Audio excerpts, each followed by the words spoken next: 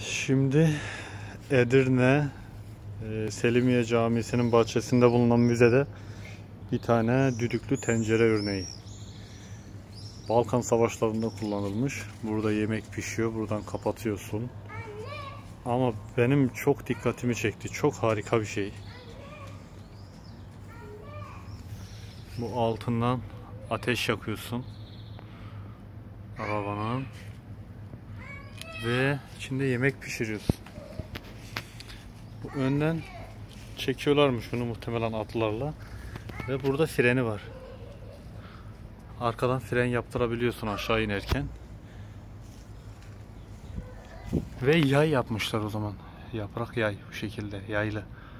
Yani aynı anda hem yemek pişirip hem yolda ilerlerken yemek dökülmesin diye sallanıp buraya yay yapmışlar. Ve buradan fren yapmışlar. Buradan çekiliyor. Ve bu da bacası ve düdüklü tencere. Çok ilgimi çekti. Ne olduğunu çözmeye epey bir uğraştım. Sonra burada sordum. Tam olarak bir anlam veremedim. Çünkü silah değil.